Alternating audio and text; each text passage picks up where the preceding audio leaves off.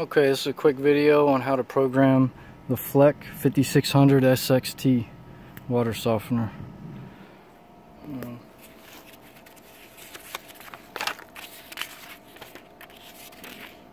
Quick look at the instructions if you don't have it.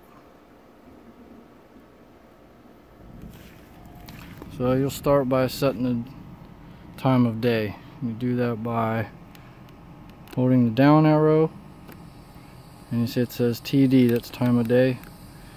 And here it's currently 16:12, 4:12. Press that left button to save it. Then you press these up and down arrow together for about 5 seconds. And you'll get to the time of day override.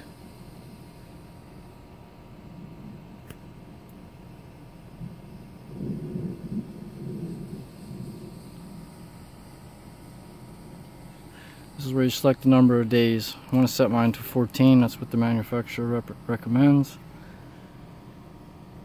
So now we're going to save that.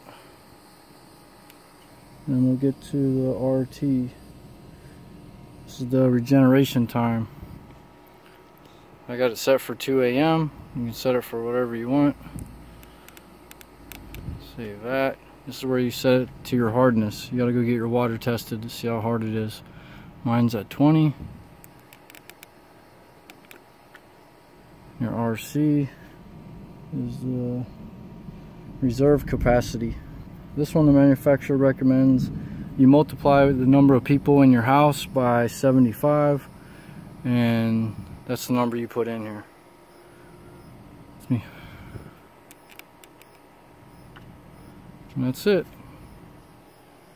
If you hold this button down, this is how you manually do the regeneration process. It takes about an hour and a half.